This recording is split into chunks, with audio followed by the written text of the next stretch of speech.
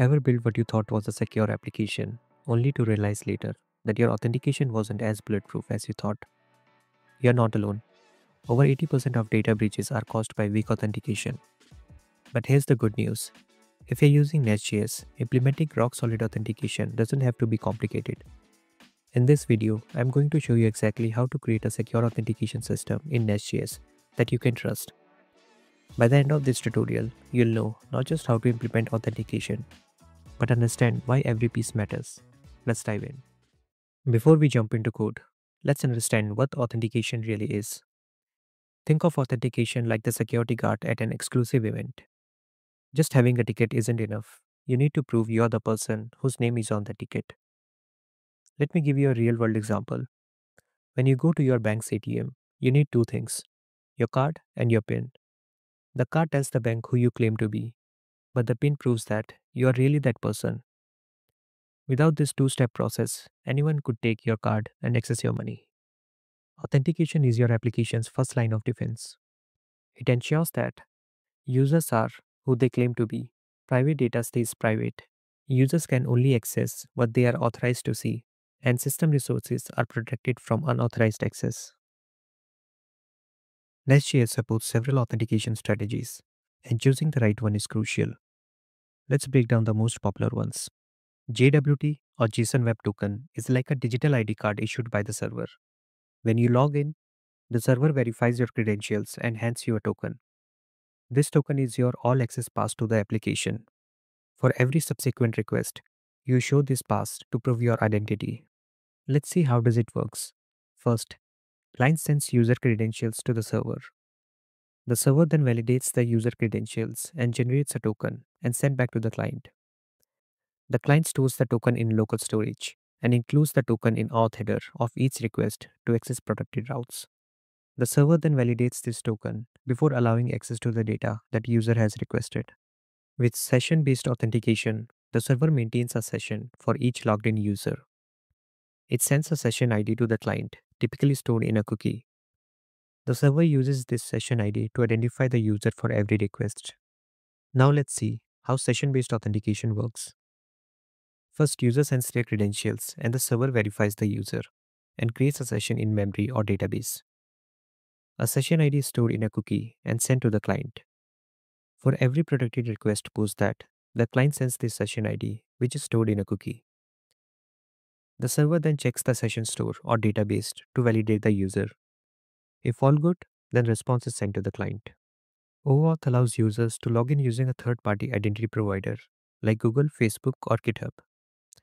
Instead of managing credentials, your app trusts the provider to handle authentication. Let's see how OAuth works. First, when user logs in with Google, it returns an auth code to the client app after successful authentication. The client app then sends this auth code along with user details to auth server, which grants an access token. The client app then uses this access token to request data from database. So which one to use? Use JWT for modern apps that prioritize scalability and statelessness.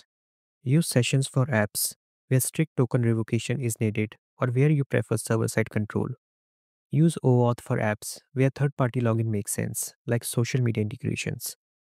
For modern apps, JWT is the most recommended option because of its simplicity, speed, and ability to work across devices and platforms. And that's what we'll be focusing on today.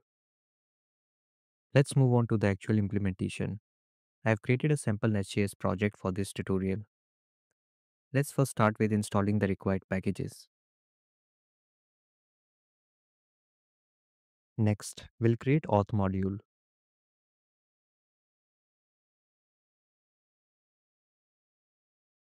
Inside the auth module, let's configure the JWT module. We'll configure secret which will be used to generate token, and token expiration will be 1 day. Next, let's create a JWT strategy. This is where we define how incoming tokens will be validated. The JWT strategy class extends passport strategy. This means it's implementing the JWT strategy. Think of it like creating a custom security guard with specific instructions on how to check JWT tokens. In constructor, we check where to find the JWT in the request. From auth header as bearer token looks for the token in the authorization header. Ignore expiration means passport will check if the token has expired. If yes, then authentication will fail.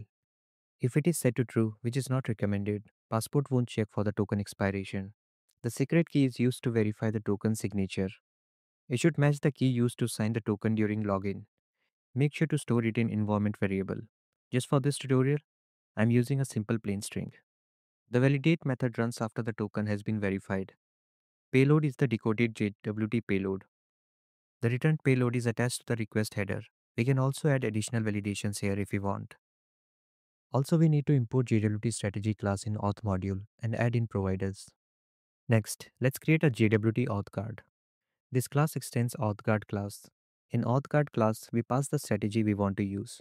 Like in this case, we want to use JWT strategy, so we pass JWT here. In case we want to use local strategy, we'll pass local here, and then we have to implement local strategy class. But what are guards in NestJS? Guards in NestJS are like security checkpoints. They determine if a request should proceed to the route handler or be blocked. Let's see how this auth guard works behind the scenes. When a request comes in, it first passes through guard before proceeding to route handler. First, it extracts the auth token from header. Then it validates the token using defined strategy. Like in our case, it's JWT strategy. If the token is valid, it attaches user, which is fetched from payload, to request. Otherwise, it'll throw unauthorized exception. Next, let's see auth service. Here, I've created two methods. First is validate user, which validates if it's a valid user. It takes username provided in request and checks that in database. Here, instead of using a database, I'm using a JSON file where I've stored few users. If it finds user, it'll return it. Otherwise, it'll return null. Second method is login, which creates a payload using user info and then cites JWT token using this payload and sets the expiry time of 1 day for this token. Next, we need a login endpoint in auth controller. Login method will first call validate user function in auth service to check if it's a valid user. Then it will call login function which will create the token and return it. This token is then returned to the client. Next, let's create user module. In user controller, I've created a profile endpoint which is protected using JWT auth guard. This means in order to access this endpoint, we need a valid access token. Now, let's open Postman and hit our login endpoint with a valid username and password and see if we get our access token.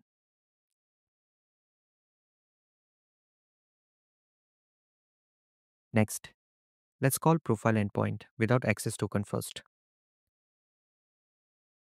See, it throws 401. Now, let's add token in header, then hit the endpoint. The request is validated successfully and we get user details. This current setup is basic and a great starting point, but it has some limitations. While access token should expire quickly for security reasons, it requires users to log in repeatedly, which isn't practical. If you ever need to invalidate a token, there's no built-in way to do that with just an access token. Let's take this authentication system to the next level by adding refresh tokens. With refresh tokens, we can issue short-lived access tokens to reduce security risks while maintaining a seamless user experience. We can easily renew access tokens without forcing the user to log in again. Also, we can implement token revocation, which adds another layer of security. Let's see how refresh tokens work. When a user logs in, the server issues two tokens, a short-lived access token for authentication and a longer-lived refresh token to get new access token when the old one expires. The client stores this token securely, typically the access token in memory and the refresh token in a secure HTTP-only cookie or another storage method. The client then uses this access token to access a resource. When the access token expires, instead of logging the user out, the client sends the refresh token to a special endpoint. The server validates the refresh token and, if valid, issues a new access token. Let's implement this. In auth service, I've removed login method and added two new methods. First is generate tokens, which will generate access token with less expiry time and refresh token with larger expiry time. Second method is refresh access token, which access refresh tokens from cookies, decodes it, and generates a new access token. Also, I'm storing the refresh token in a map against user ID. You can store it in DB or in a dedicated token storage. But for this tutorial, I'm using in-memory storage. Next, in auth controller, I have updated login endpoint to return access token to client and store refresh token in a HTTP only cookie. This ensures that token cannot be accessed via JavaScript and reduces exposure to cross-site scripting attacks. Also, it's auto-included in the secure request without manual handling. I've created a new refresh endpoint which is used to generate new tokens. Access token is sent to the client and refresh token is saved against user ID. This way we are doing a refresh token rotation which invalidates the old token and creates a new one, which reduces potential attacks via token interception. Now, let's hit our login endpoint again. We got our access token. Let's use this token to access profile endpoint.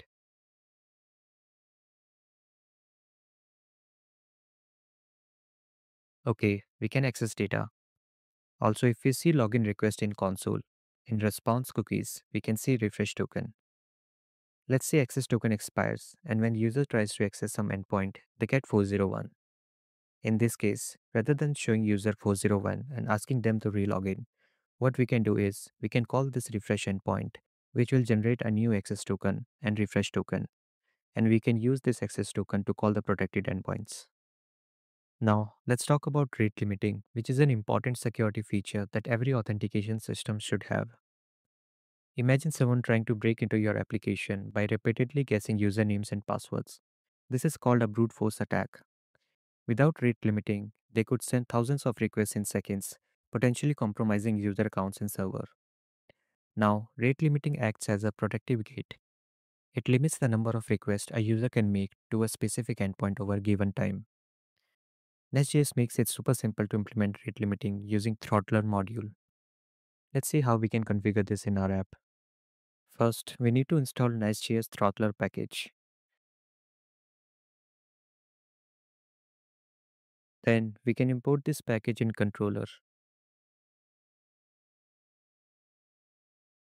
and add it as a guard on login and refresh endpoint. Next, we need to configure this module in auth module file. We set TTL to 60 and limit to 3, which means max 3 requests allowed per user per minute. Let's open Postman and try this. Let's hit login endpoint multiple times. See, within 1 minute if I hit more than 3 requests, I get 429. Similarly, we can try refresh endpoint as well. We'll get same response.